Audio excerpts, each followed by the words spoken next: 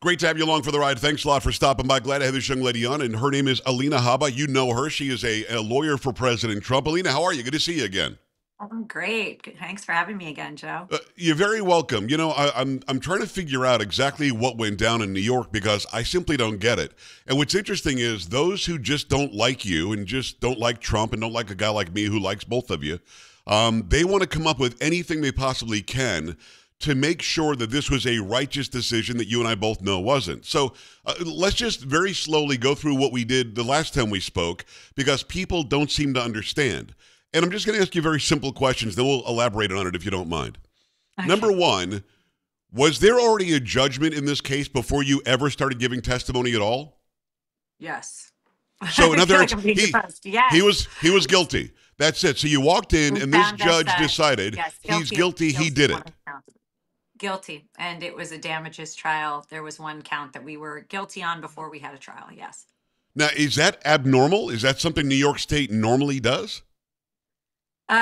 Nothing about this was very normal. We were Yeah. in a statute that was used for consumer fraud protection to protect individuals that don't have a voice. That was number one. So we weren't even in a normal statute. And then if you are using a consumer statute, you should be in the commercial division in New York, which we were not. This judge wanted to keep it. He had clearly had this relationship with the attorney general's office and he was happy to keep it and wanted to make sure we didn't have a jury. He decided that, and we lost one count on summary judgment before trial. So the trial was effectively to go through the other counts and then to figure out damages, much like the Carroll case, the same thing. So he walked in, Donald Trump, and you walked in. The judge said, guilty, you did it. Yeah. Let's see how much money I'm going to make you give us. That's it. That's what the whole thing was about. Yeah, guilty. We'll see if you're guilty of the same thing six different times, and then we'll figure out damages. That's it.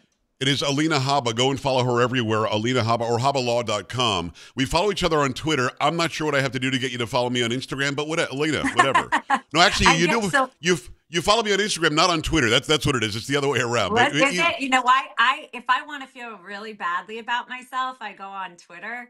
I truly don't look. I've right. heard things about it.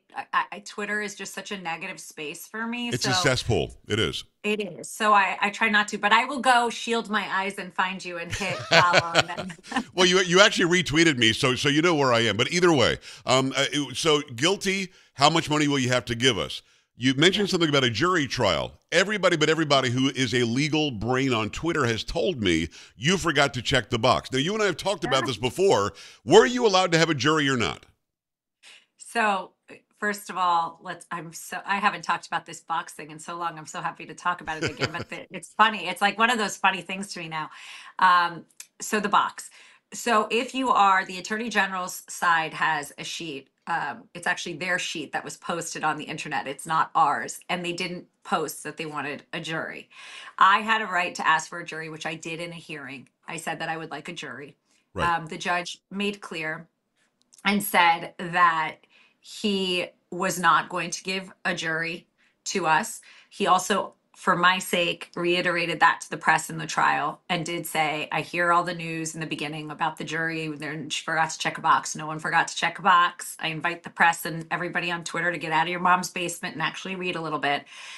There was no box that was forgotten to be checked. There was a conversation with the judge, and then the judge reiterated it in the beginning of trial for clarity's sake and said, I'm reading the press. She didn't forget to check a box. I decided there was no jury. It's my decision to make. This is an equitable trial, meaning money damages only, and I don't have to give him a jury. The judge could have given us a jury. I asked for it, but it was not provided to us. So no box. You did not forget to ask for a jury. You wanted a jury. Judge said, no, I will be the only arbiter in this case. Yet most of Twitter, who doesn't like you or Trump or me, they still think that you forgot to check some box. Did you get fired, Alina? No, I'm still here. I was told you were fired. I was like, I got fired again.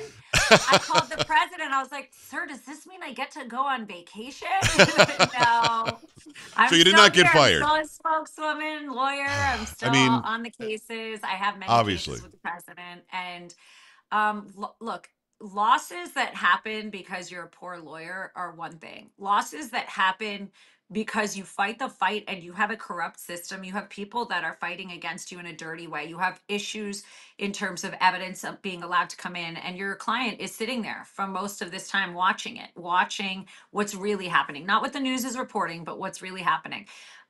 Those lawyers are people that the president stands with. He has been one of my biggest supporters, frankly, in my career, and Right. I am grateful to him and his family for what they've made of little old me. You know, I feel like I'm grateful, but I am still very much part of the Trump team. Sorry, trolls, I'm still here. She is still here. It's Alina Habba. Go and follow her, ALINAHABBA. I've got to ask you about the gag order. It's my understanding, Alina, and you're way smarter than I am. You tell me this all the time. In law, any rules that are set in the court are to protect the defendant. The complete burden is on the prosecution. So when there's a gag order, it should be to protect the defendant, a defendant who's rallying for president, a defendant who wants to speak about these ridiculous charges. What was the story with the gag order? Why did they get away with gagging you and Trump?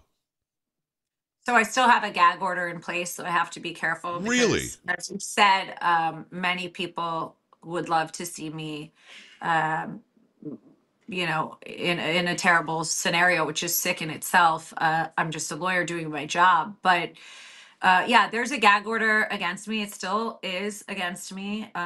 You can look it up, but the judge effectively decided that certain things were off the table in terms of putting objections on the record and speaking publicly. I'm not going to speak to those things, but I will Okay. say that that in itself was quite disturbing. I believe that attorneys, and individuals have an Eighth Amendment right, attorneys have a First Amendment right, non-attorneys have a First Amendment right, all Americans have that right.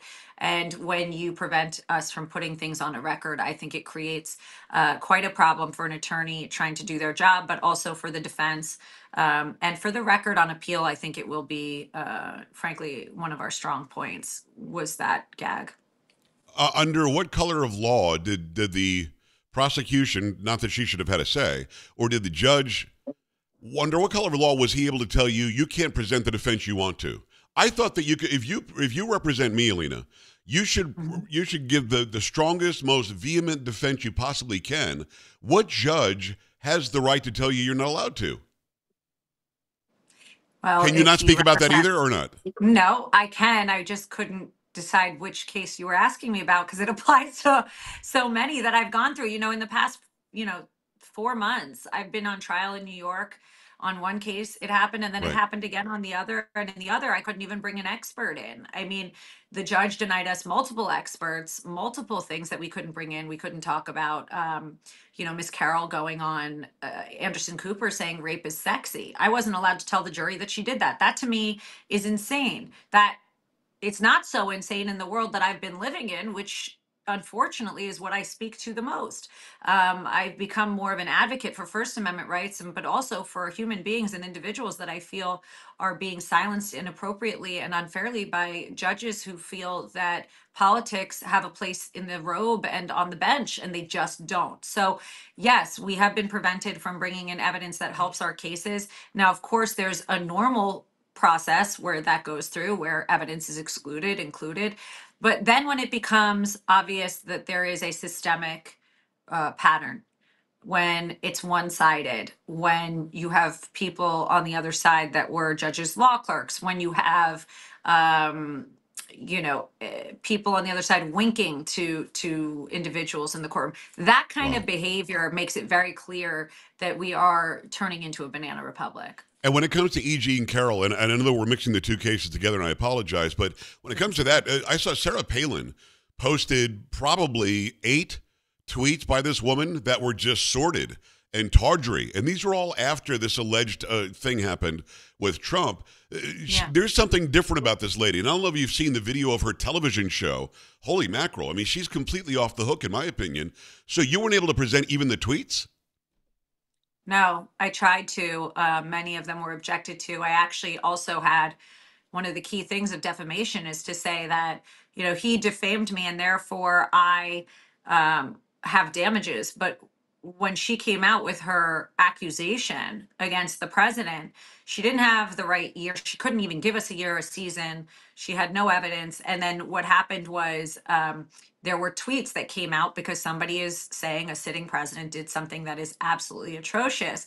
So people were calling her a liar and all these things. Right. And there was a window before the president even issued a statement or acknowledged her that this was happening. They throw me in jail. And I said to the judge, I have to make a record. I have to say that you have to let me put this PowerPoint slide in that Right. shows that there was a window before the president even acknowledged her where people were already calling her that. It's not a result of President Trump's denial. He Right. has a right to deny an accusation. It's the result of Twitter. The same thing we've been talking about, trolls. And that's not President Trump's responsibility. He cannot control it. He Right. didn't encourage it because he hadn't even acknowledged her yet. So the truth is that was the side that I almost got thrown into jail for. And I said to the judge, and I stood up as an advocate, as an attorney, and I said, I have to make my record. And he said, sit down. You're not putting that on the record. And it look, the record speaks for itself. People can read the trial testimony. It was one of those low moments in my career, not for me, but more for, I'm looking at it going, do you really want to keep practicing law when this is the way it's being handled? It was Right. a sad moment for our country. Well, I hope that you'll continue practicing law for the next 100 years because I think you're an amazing attorney. It's Alina Habba. Go follow her, ALINA HABBA. Go follow her everywhere. She is President Trump's attorney. When it comes to, let's go back to the Letitia James case just for a second. I'm floating around Zillow the other day. I don't know if you saw this. I posted it on Twitter, but you don't follow me, so you wouldn't know Alina Habba. But I don't go on Twitter. So I know. won't see. It's okay. I'll leave you alone with that. But there's a piece of land, and I've been to Mar-a-Lago several times. I was lucky enough to play the national anthem at the premiere of Police State recently. It's beautiful. It's between the Intercoastal and the Atlantic Ocean. I grew up in Palm Beach County. We're always aware of Mar-a-Lago. There's a piece of land, 2.28 acres, that's vacant, very close to Trump's estate. And you know what they're asking for it? You know what they say the value is of 2.28 acres of vacant land on Palm Beach between the Intercoastal and the Atlantic Ocean? 20 million, 25 million, something ridiculous. $150 million. Oh my God. I kid you not. I posted it on the X. So you're looking at Mar-a-Lago, and the auditorium where I played the national anthem is worth at least $30 million. Just that building. Forget about the 17 acres of land between the Intercoastal and the Atlantic Ocean. Forget about the residents and the 56 rooms and all this stuff. Yeah, 2 acres in Palm Beach is a lot of land. I mean, I should have, if It it's is. 2 acres, that's a big piece of property in Right. Florida.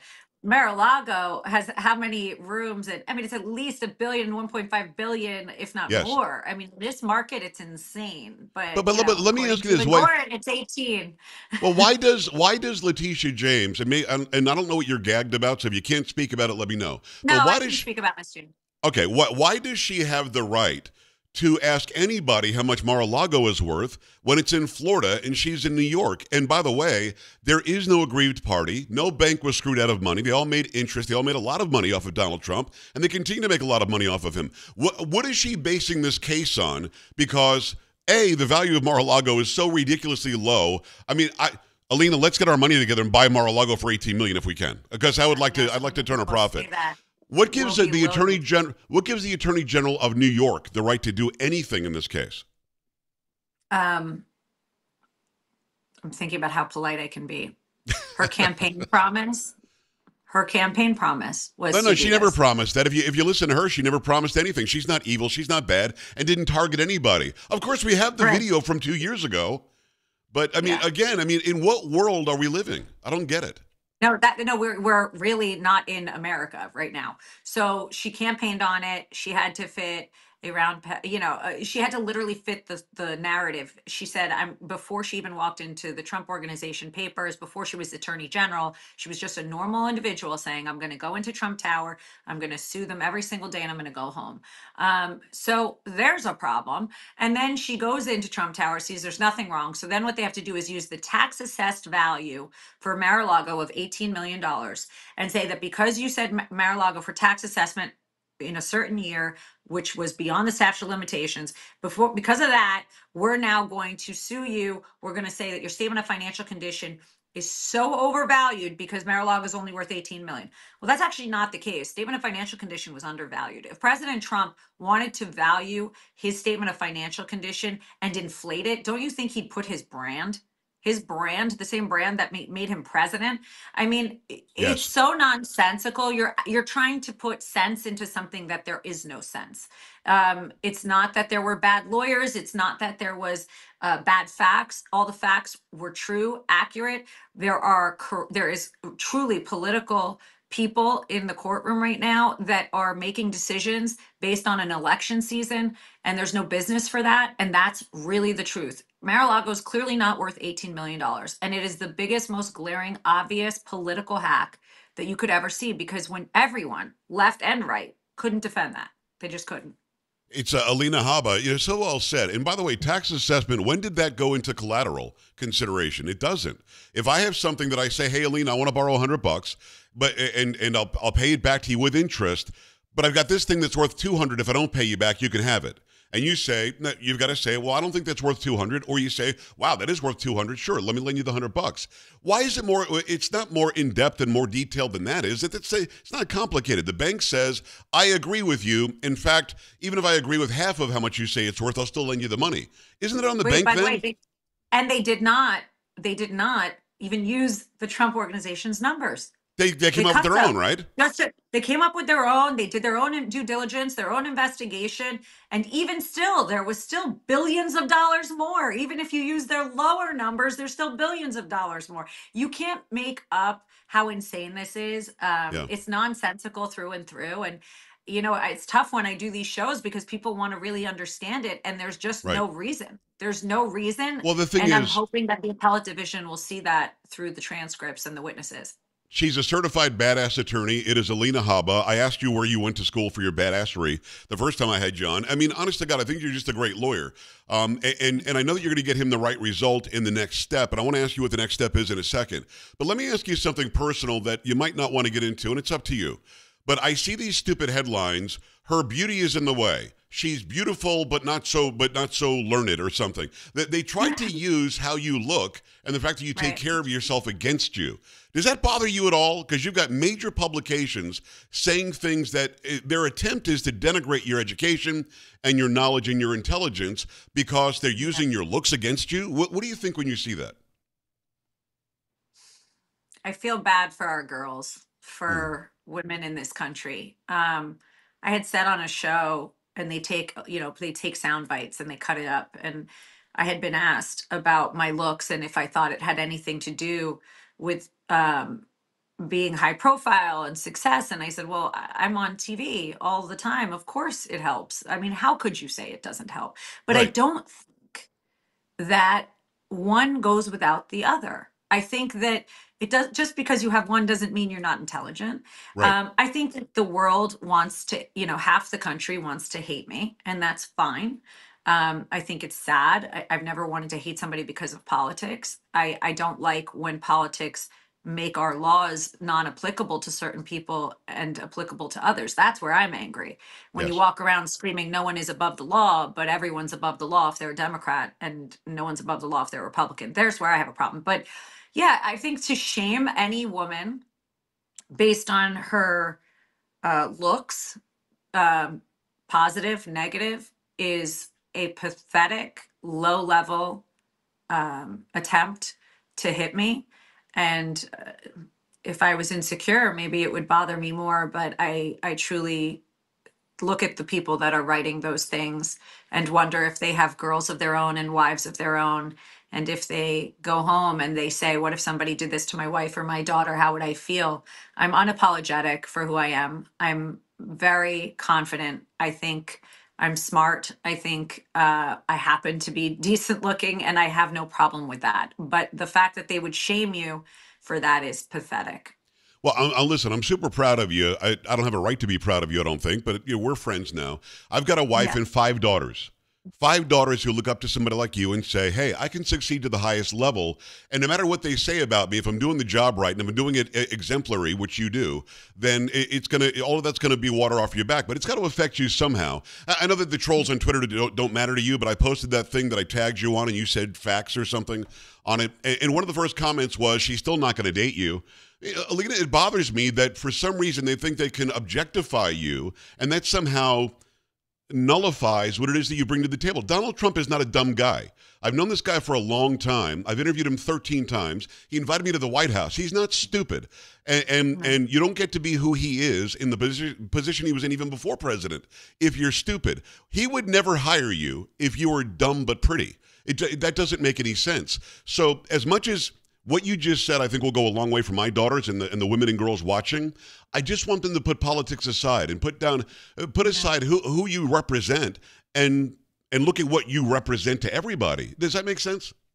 Yeah, I think that's exactly right. I mean, it really, you're the first person to ask me about this actually since the comment I made. And people called me and were like, did you really say that? I said, should I be apologizing? I'm not sure why I would.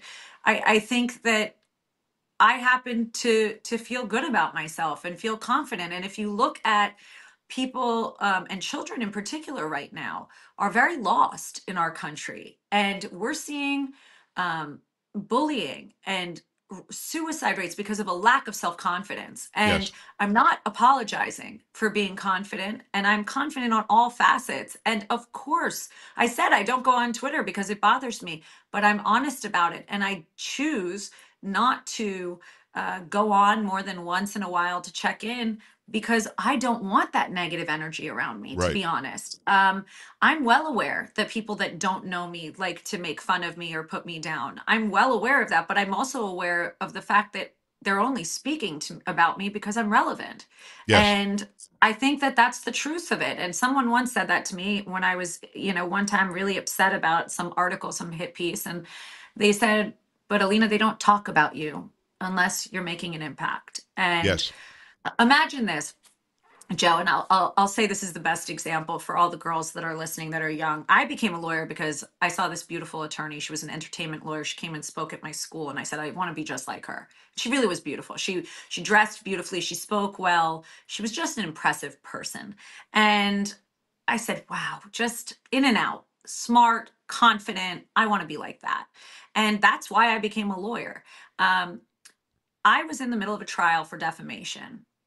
And the irony of being in a trial for defamation where somebody is proving their case and saying they're hurt by people on Twitter, these comments on Twitter, somebody saying they want to kill you, she's scared, all these things, you're being made fun of in the press, it ruined credibility. I'm sitting there, and in that week, I think I received at least 3 death threats in one day. Wow. I was put on SNL as the opening act where they had the president, fake president, calling me stupid. And I wanted to say, and I'm going to say it now, shame on all of you, because you have no problem defending a woman who is on trial, going in, bringing claims against President Trump that, she can't even back up with facts. But then we've got the attorney on the other side being truly ridiculed and crucified every single day. And I had to just go in and do my job and put up a fight and have a judge, telling me to sit down, being, speaking in a disrespectful manner. And I fought that fight and had to be silent because I was I was on trial, and you can't go talk to the press when you're on trial in front of a jury, Right. ethics rules. But I remember sitting there and thinking, I'm looking at her evidence, and I'm going, I got worse on a Tuesday at 8 a.m. And I'm sitting here on trial. But that's the problem. It's like these people on MSNBC or wherever are talking about me as if I'm not a real person. I've never even been invited to go on MSNBC, frankly. And they just destroy you, but then they get upset when it happens on their side. That's what I'm talking about. It's the Right. dual system. It's the hypocrisy that we are living in this country, and it's sad for our children. I think it's why our children are suffering, frankly, to some extent right now. Alina, thank you for addressing that because there are so many young girls and women out there who want to achieve so much, yet they're watching on social media that you just have to have this size rear end or your face has to look this way or you have to dance a certain way, and then you're just an object for everybody to oogle at or ogle at. And for Yeah. you, obviously you're an attractive person. There are a lot of attractive people, but the thing that sets you apart is that you're so freaking good at what you do that one of the top people on the planet wants you to represent him. And again, let me say it again, he's not a dumb guy. So you must have done the work. You must have impressed him somehow. The interview process can't be easy for the Trump organization or for President Trump. So for them to only hone in on what you look like and make fun of you on Saturday Night Live, they're scared to death of you. I mean, you do get that, right? They're scared of somebody who's I got smart it. When I and was on young the and pretty and all that. second week in a row, I was like, well, they must need their ratings up. Nobody really watches SNL Right. that much anymore. Right. And if I were So, SNL, honest to God, I would contact you and say, hey, you want to come on and make fun of the other side? I mean, why not balance it out and actually be real people? But these people cannot let Trump succeed. They cannot let you succeed. And as an arm of him, they've got to take you down. Thank God you said what you said. I'm going to take that piece and show it to my kids, and we'll put it out there everywhere for people to see because thank God you have the backbone to stand up. You could have run away. You could have hidden in a hole. You could have said, forget it, Mr. Trump. I can't do this crap. I'm not doing it anymore. And I think that's what they wanted. They wanted to get you off the case, I think. yeah, my mother said that. It's funny. And we all have moms, right? At the end of the day, Yes. we're all human beings. And my mom said they want you to feel terrible about yourself and they want to make fun of you. And it's because you're effective. And it's not about, and then I can just see the Twitter now, right? Like, so effective. She got a ruling, but you weren't in that courtroom Right. and you weren't there for the last 3 years fighting the fight and realizing that your evidence isn't going to come in because there are people with biases making decisions that just don't make sense. And we've had some of those decisions reversed. We've gone to the appellate division time and time again. Bottom line is this: everybody in this country on both sides of the coin need to learn how to be a little bit more respectful, need to learn how to be a little bit more kind, and I think need to find God or something bigger than themselves because this Yes. behavior of tearing people down in a really nasty way, not in a professional way. And God knows part of my job is to fight and to tear up a case, and that's my job. But physical attributes should be off the table. Talking about someone's family, things like those things, they should be off the table. But our country just, and it's going to get worse. We're in a campaign, so it's going to get It worse. is. But It I is. have my But go I ahead. have my armor on. Good, and you know what? You wear it well, and I know that you tried your best to present the best case you could. They disallowed it. They actually did not presume him innocent until proven guilty. They like you said walked in and said he was guilty. So I've taken up a ton of your time, and I appreciate you going to those places that I haven't seen you go elsewhere. So thank you for doing that, Alina. Let me just ask you before I let you go: what happens now? President Trump faces over $500 million in these fees and fines and punitive damages. Obviously, there's an appellate process. You've got to get out of New York City. You got to get out of D.C. They've got stacked juries and stacked judges and stacked DAs. What's the next step? You go to the state Supreme Court in New York. I think the appeals court is the top court in New York. What do you do now?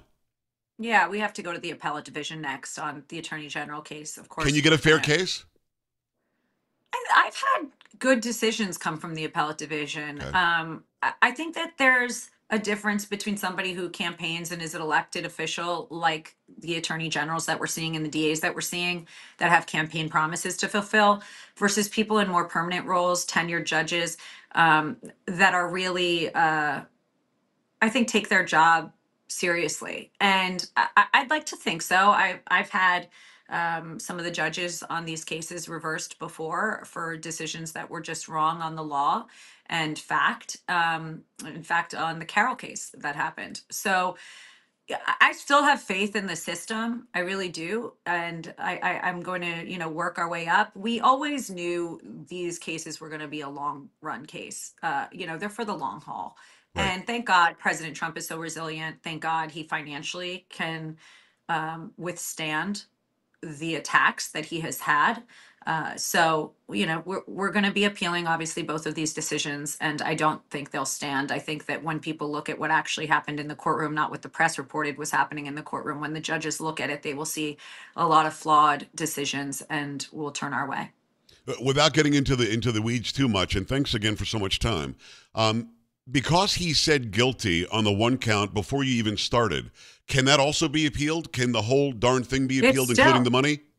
first of all, we went in the appellate division, and the judge just completely ignored statute of limitations decisions from the appellate division that were made. He just Wow. kept going and let evidence in that were outside of that statute of limitations. It was very bizarre. So that right there changed the whole course of the trial and went on Right. way too long because he didn't even listen to what the first department said. He didn't care. I've never seen that. He said it was admissible for a different rule without getting too legal. It was crazy. So, something as basic as that is grounds for reversal. So we're going to take them all up. It'll be a very hefty appeal and a hefty appellate record, but we're going to, take a look. We've been beefing up and figuring out who the team's going to be to handle the appeal. And obviously I'll be helping that team. And we'll go from there.